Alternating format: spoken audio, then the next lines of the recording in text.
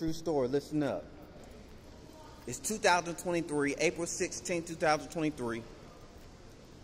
Back in 2020, 2019, I was illegally in prison in Franklin County Detention Center. I'm going to make this quick.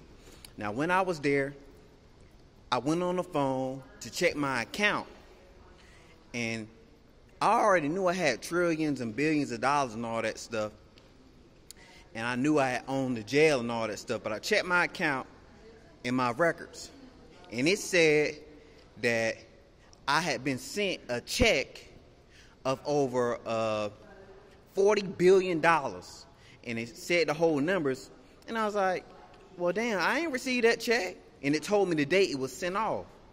So I was like, oh my gosh. They done sent me a daggone $40 billion check to receive, and I ain't got it.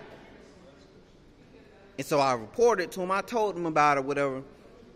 The Franklin County Detention Center in Lewisburg, North Carolina, with they hating ass. And I let them know, I was like, listen, I need a payout. I need to receive my money. It says that I've been sent a check worth over $40 billion from this daggone jail, but I ain't received that money. I ain't received it. Which address it got sent to? And they tried to play dumb, act like they didn't know what I was talking about, or whatever like that. So even back then, I had money. They was lying about it like that. So don't trust any of them over there. Don't trust any of them over there. Anything they got to say. And what they was trying to make it seem like was like they was telling people, oh, delete it. Don't let them get it. All this stuff. Right? That's what they were saying.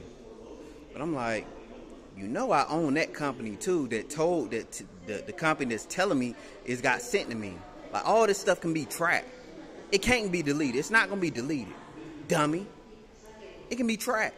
And they were trying to make it seem like that they was getting my money and all that stuff. Well, I was like, well, okay, if you getting my money, I'm going to find out.